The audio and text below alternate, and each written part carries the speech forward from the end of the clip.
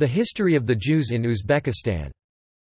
Uzbek Jews have two distinct communities, the more religious and traditional Bukharan Jewish community and the more progressive, Europe-extracted Ashkenazi community.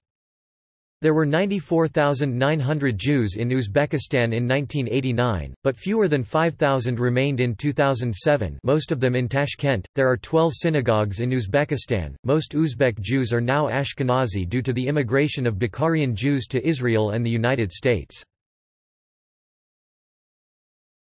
Topic: Fergana Jewish community. Topic: Semyon Abdurakhmanov is the head of the Fergana Jewish community. There are 6 synagogues in the valley.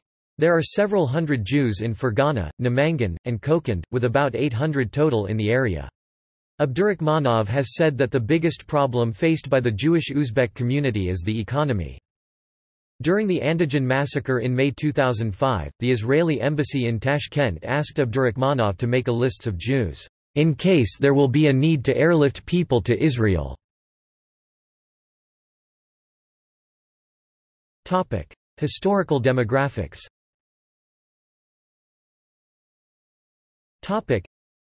The Jewish population of Uzbekistan, then known as the Uzbek SSR, nearly tripled between 1926 and 1970, then slowly declined between 1970 and 1989, followed by a much more rapid decline since 1989, when the collapse of communism began to occur. According to the Soviet census, there were 103,000 Jews in Uzbekistan in 1970. Between 1989 and 2002, over 90% of Uzbekistan's Jewish population left Uzbekistan and moved to other countries, mostly to Israel.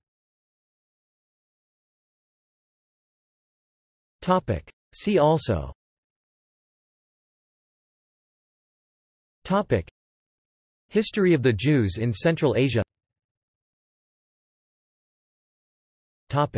References.